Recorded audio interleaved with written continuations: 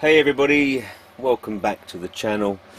I've been very busy with all these high-speed trains, the ETRs, the HHT, but today I'm going to come back to the Alstom AGV Avelia 575 and I'll show you some of the upgrades that I've been doing. Now this is the front end, of course, you can see that, of one of the driving units here, and I've given it a grey undercoat just to show you how well modelled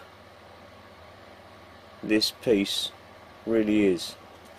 Now I've damaged all this around here because I was trying to cut this whole thing out. The idea was I wanted to try to cast a clear screen, but I had the idea to just remove this section and see if I can just glaze that part and bring this all in with the colour scheme. I'll show you now what I've been up to over the last couple of days. And what I've done is I've removed that front end from there.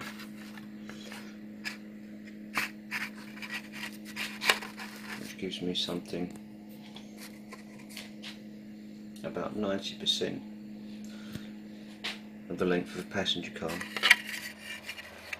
Now in the same way that I removed this with clean cuts of a sharp knife down the already existing panel lining, in the same way I removed the nose cone of this one.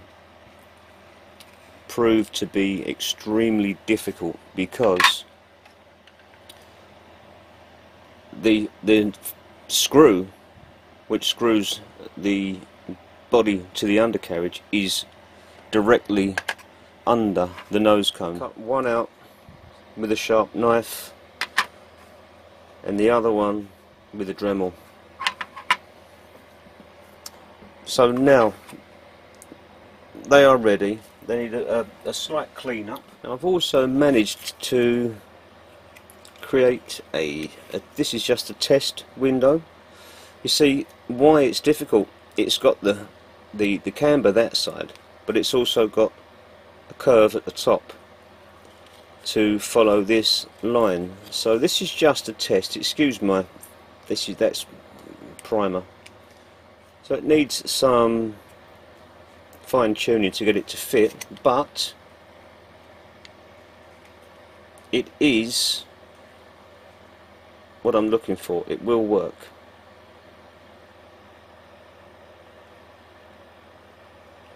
So I'm really pleased about that. I've got, this is clear plasticard. That's what that is. And what I do, I've got a small halogen heater up here, and I very carefully warm it, gently, taking time. I warm it, and I've got, this is the window that I cut out of here. If you remember, I was careful to cut the window and I sacrificed the frame a little bit on that one. But once this is warm, I can lay that on there and gently tease that into position over 2 or 3 runs and get a window. So I'm going to get on with this and make another passenger car.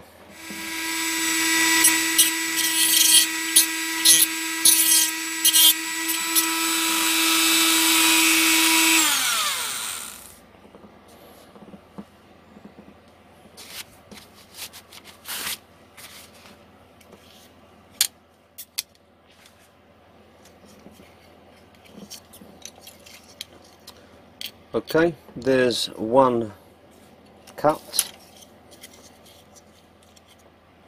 So that's clipped on and that screw lines up, so at least I know I've got one screw So there are the two pieces together.